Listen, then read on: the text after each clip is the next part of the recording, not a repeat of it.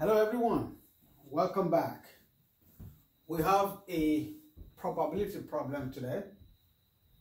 Two six-sided fair dice are thrown. The probability that the sum will be less than 12 is most nearly.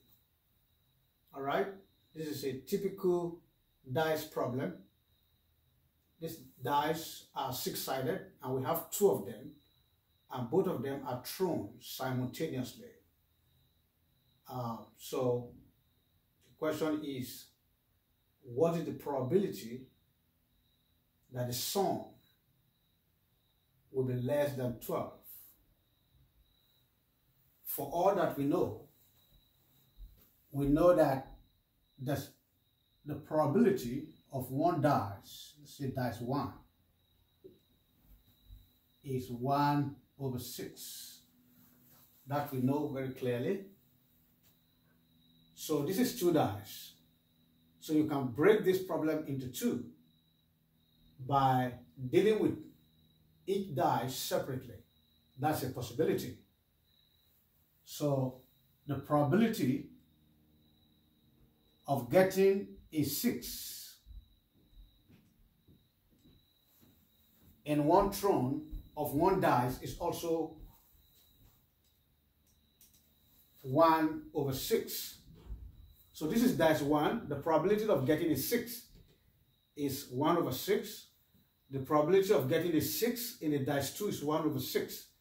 And that's the only possibility where we can have 12. Every other possibility will give you a value, a sum less than 12. So this possibility is the only situation where we can have the sum of 12. In other words, when we have the first die give you a 6, the second dice give you a 6, that's only one possibility. So the probability of these two dice, of getting a 6 and a 6 in these two dice, becomes 1/6 multiplied by 1/6.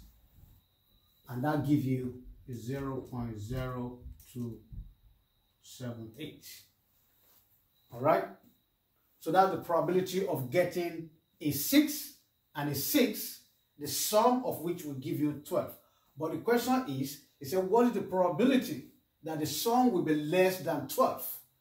So this probability that the sum will be less than 12 will be, the probability will be 1 minus 0.0278. This is the probability that the sum will be less than 12. The probability that the sum will be less than 12 is higher, is greatly higher than the probability of getting a sum of 12, because like I said, there's only one possibility of getting a 12, a 6 and a 6. Okay, but every other possibility will not add up to 12. So this probability is going to give you 0.972. Okay, that is your final answer. That is your final answer. Now, you can look at this problem another way, which is a long way. So your event, the possibilities in the thrown of this dice is going to give you 36 possibilities, 36 events. Okay, the event will be 36. Now, if you look at the probability of getting a sum of 12, is still going to be the same as 1/36, which will give you the same value.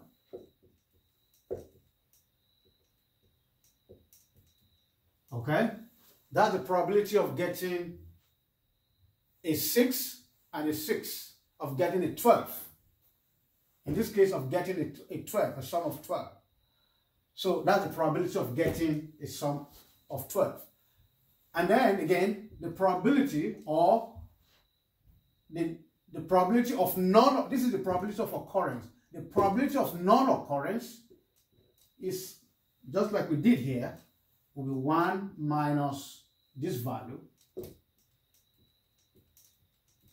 And of course, it's going to give you the same answer, 0.972. So that's a different approach. This is one approach in which you know that the possibility of getting a 6 in one thrown in one dice is 1. The second dice is 1. So you put it, you multiply the two of them together. That gives you that value, and then you deduct that probability of getting a 6 and a 6 from 1. So that this actually is the probability of non-occurrence of a 6 and a 6, which is this. And again, if you want to go to a very elaborate condition where you itemize all your possibility, all the possibilities in this scenario is 36. So if you divide 1 by 36, you get that. So the possibility or the probability of getting a 12 out of the 36 event is this value. And then the probability of non-occurrence is this value. And that's your answer. You get the same answer in any case. So please review the problem and feel free to comment. Thank you for joining us.